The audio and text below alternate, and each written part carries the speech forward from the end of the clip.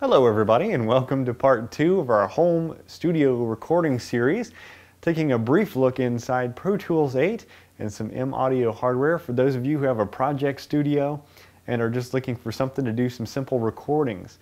So if you missed part 1, in our last webisode we looked at the process of recording a full band, and you can use some M-Audio hardware such as the Profire Light Bridge to record a whole bunch of inputs all at once, as long as they're coming to you already pre-amplified, say through a digital soundboard or something like that. That's what we did, and now today we're going to do step 2 in the process, the typical process that I go through at least, for creating a track, and that is overdubbing, finding some parts that need to be polished up a little bit and working on them.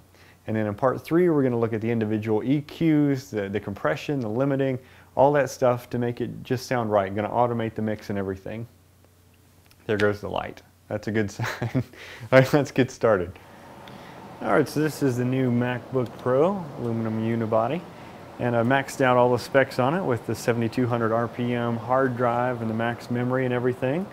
When you open Pro Tools 8, you'll notice it has a new quick start menu, which is a lot more user-friendly than the previous versions of Pro Tools, where you can create a blank session, create a session from a template, or as we're going to do, open a recent session. This is what we saved on Sunday when we recorded the full band. All your tracks come in here using our neat little two-finger scrolling method. We just go down through and see where they are. Over here is your transport window, which looks about the same as previous versions, and of course your mix window, which we looked at a little bit last time. Now you can see we got a lot of parts going on here. Might could use a little more bass, a little bit more keys. Now here comes a mistake on the keys, right there. So that's something we're going to have to fix. And also we're going to try to make that bridge a little different by adding in an instrument track, a MIDI controlled track, which is really cool in Pro Tools 8. So let me do that first. I'm going to use this Chord Control 49, which I've got plugged in through a USB cord, and basically it's just as easy as going to Track, New, and then choosing Instrument Track. We'll create that track and drag it right where I want it, right there. You can see where it showed up. It's as simple as dropping down the insert. We'll plug in the instruments, and I'll use Hybrid. And that is a very nice synth that comes, well, it doesn't come with Pro Tools 8, but I think you can get it for free if you register or do something kooky like that. This is what it looks like, and I'm just going to go pick a preset because we don't want to get into all these advanced controls right now. So I'm just going to pick soft leads, and I'm going to pick talking phrase lead. Now, as simple as that, we got the keys making some really awesome sounds that are fully editable with the MIDI data. So I'm going to find the appropriate places in the song and just record that. Over here on the ProjectMix I, this is the new instrument track we created. I'm just going to hit the record button right there. Make sure it's turned up nice and loud so I can hear myself. And over down a little bit, sorry about the camera work, we'll hit record and play.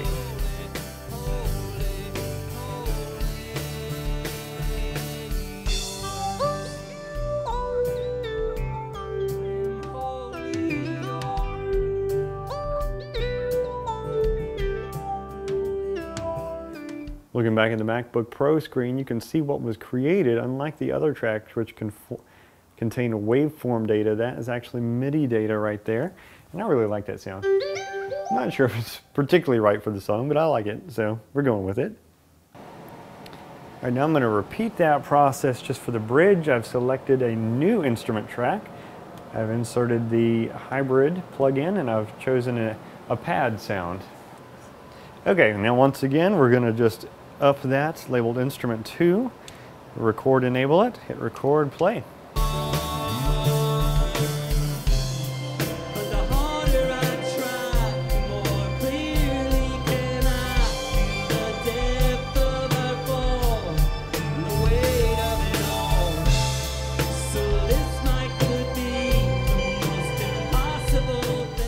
Okay, next thing to do, I've now plugged in my Phantom XA with those instrument cables you see strung across my office into the back of the ProjectMix I.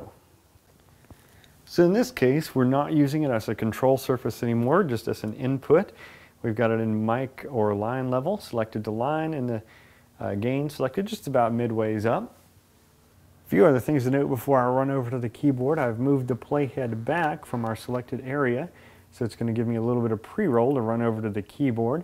I've also, if we command equals over here, I've muted that track, the one I'm recording on, because it's already coming out. If you look in the M-Audio control panel, you're going to see that the input coming in, analog 1, 2, is already set to come out the monitors and headphones. So that means I don't want to hear it twice. I don't want to hear it live and then also hear it coming into Pro Tools and back out. So this gives me a low latency way of monitoring just by muting it there. And I think we're ready. Let's do F12 and I'll run to the keyboard.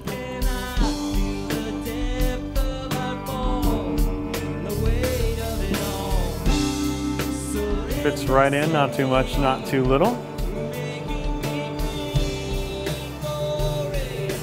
Alright, it's a little bit louder than the surrounding part. We can adjust that. We can also crossfade this just like that to make it blend more smoothly back in.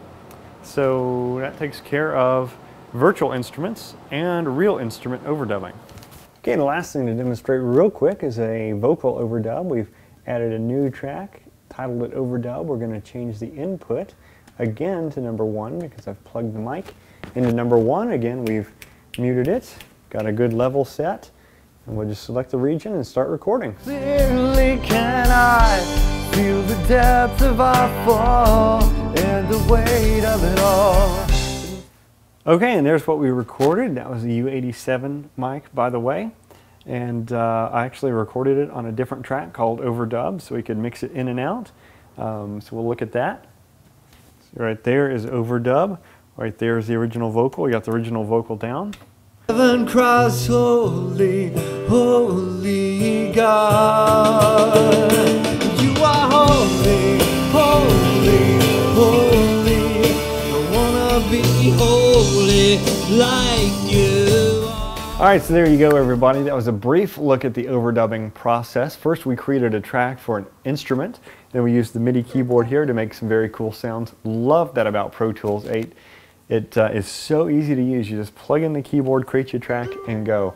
And of course the possibilities for expansion are limitless almost, and the keyboards are very cheap, very lightweight, and it's very editable. So a great thing. We also looked at overdubbing a real instrument, and then we looked at overdubbing a vocal. All made possible by the ProjectMix I. Great input, great command surface. And in the next webisode, we're going to look at the process of mixing and mastering, which will show off even more of this board's creative possibilities and capabilities. Thanks for watching. Keep those comments coming, and I'll be sure to help you along if you have any questions about this.